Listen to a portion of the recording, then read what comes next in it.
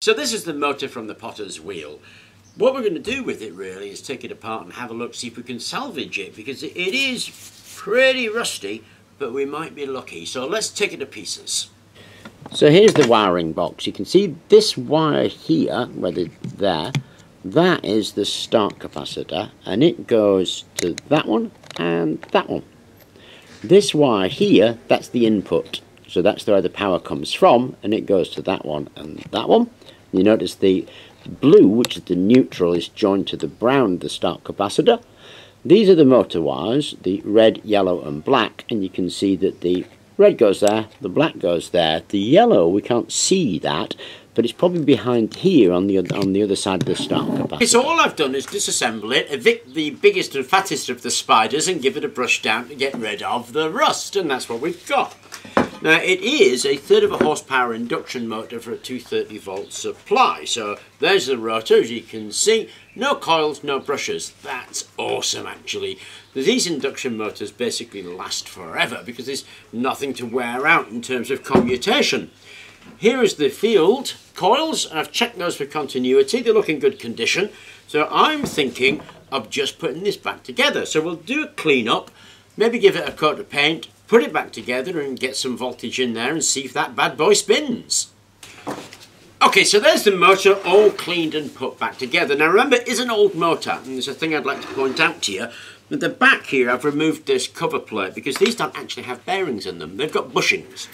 And the bushings have a couple of felts in there, and you have to remember to oil those felts or the thing won't turn. Obviously, when we got it out of the potter's wheel, it wasn't turning either. Now it's nice and turning freely. I've replaced a couple of the cables, incidentally, and that's the motor ready to go. So clearly, the only thing to do is to see if it actually works.